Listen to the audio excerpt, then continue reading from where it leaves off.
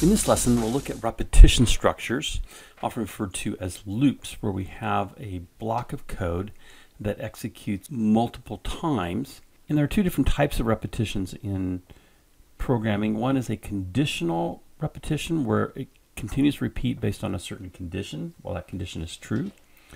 Or a fixed iterative, where we know how many times that loop should execute. In the previous lesson, we looked at conditional structures, and so we're going to talk about conditional loops or conditional repetition structures. Let's contrast that with what we learned about the if statement in Python last week.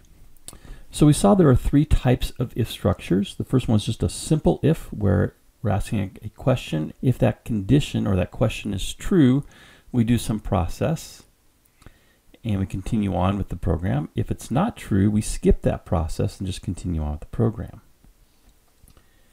In an if-else, we have two different forks. We have a true fork. Again, this process occurs if the condition is true.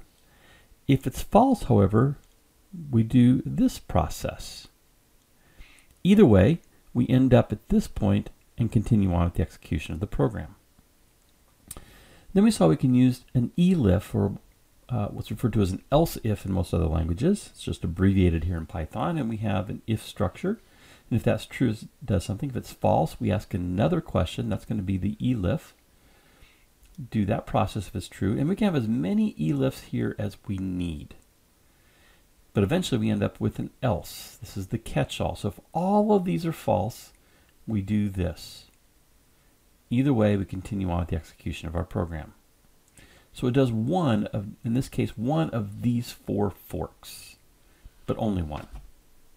Now let's compare the if structure to a loop.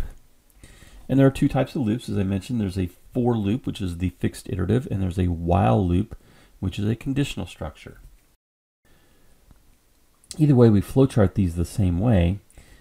For the while loop, we're asking a question. If that's true, we're performing a process, and we come back, and as long as that question is true, we continue to perform that process over and over and over again. Once that condition reaches false, then we continue on with the rest of our program. In a for loop, we have a counter, and as long as this is in range, so we're asking, is my counter within the provided range, then we execute this loop over and over again. Once we're outside the range, it continues on. So the difference here simply is the flow, in that in an if statement, we're doing the process once and then continuing on. In a loop, we're doing the process and coming back through the loop. So in our while structure, we're simply using the word while and our Boolean expression, which evaluates the true or false, and then the code block that we want to have executed more than once. It might be one statement, it could be 100 statements or more. These statements are indented under the while statement, just like we saw with the if, the elif, and the else, that block of code is indented, usually 4 spaces. In a while loop, because this Boolean is going to be true, we do need to include some type of statement that eventually may change that Boolean expression. Because at some point we want that to become false, otherwise we're in what's called an endless loop, a loop that never ends, and it's going to run forever. So here's an example. I have x equals 1. I'm going to print the phrase beginning of the loop, and then while x is less than 11, I'm going to print x. So the first time through the loop, it's going to print 1. Then we're going to increment x by 1. X now becomes 2. Back through the loop again, prints 2. Add 1, x becomes 3, and so forth. So it's going to end up printing 1 through 10, and finally at 10, x becomes 11, and our condition here is 11 less than 11, or x less than 11. Well, when x is 11, that's not a true statement, it's a false statement. So it's going to exit the loop and continue with the next line, which is print the loop is finished. Let's take a look at this in Python.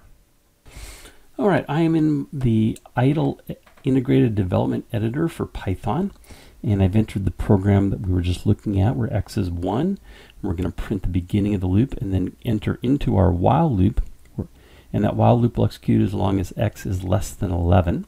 Each time through the loop, we're going to print x and increment x by 1. So this loop will run from the values of x being 1 to 10, and each time through the loop it will print that number, 1, 2, 3, 4, all the way to 10, each on a separate line. When x becomes 11, it's going to kick out of this loop and continue with the next line, which is print the loop is finished. Let's watch this run over on the right-hand side. I'm going to save my program. And so we see the beginning of the loop, and then we see our 10 numbers, and then we see the loop is finished. Let's create another program. I'm just going to do a couple of new line characters. And we're going to do the same thing. I'm going to set x back equal to 1. I want to know what the sum of those 10 numbers are, though, from 1 to 11. So, again, I'm going to copy this code. Do a couple blank lines so we separate this. This time we're going to go x1 through 11. We're going to print x, but we're also going to sum by the value of x. And then we will print the sum is,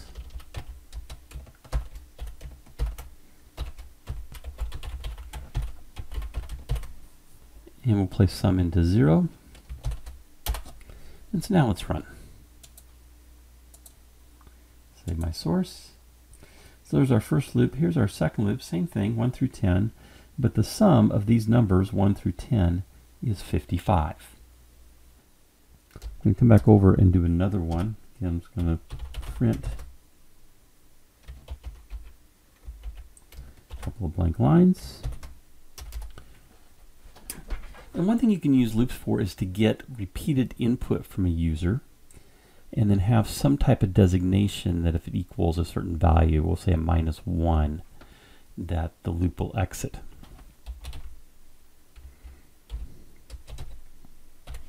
So I have a variable called total equals 0. I'm going to create a variable called value, and here we're going to get the integer of an input from the user.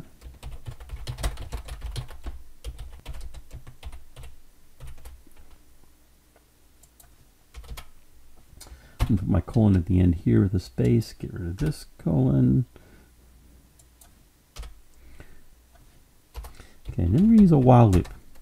And while value does not equal a -1, we're going to add value to total. And I'm going to copy my value equals statement, because I want to ask that again within the loop. So they're adding another number. And I'll continue that loop until they enter a -1. At the end of that, though, we want to print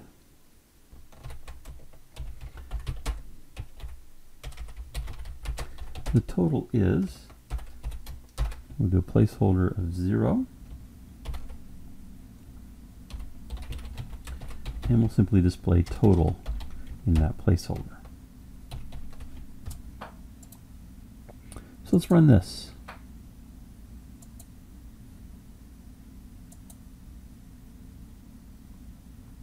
So we get our first loop, we're going from 1 to 10, our second loop in our program where we're summing the values from 1 to 10, and now it's asking us to enter an integer.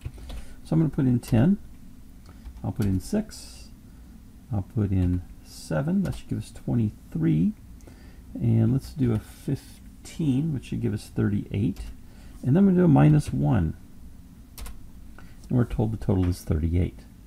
So we're keeping a running total simply using a while loop and asking the user to re-enter their value each time through that loop. We'll be using loops a lot as we progress through this course. These are basic foundational structure in programming along with the condition structures. And in the next video, we'll look at how to use a for loop, which utilizes a counter.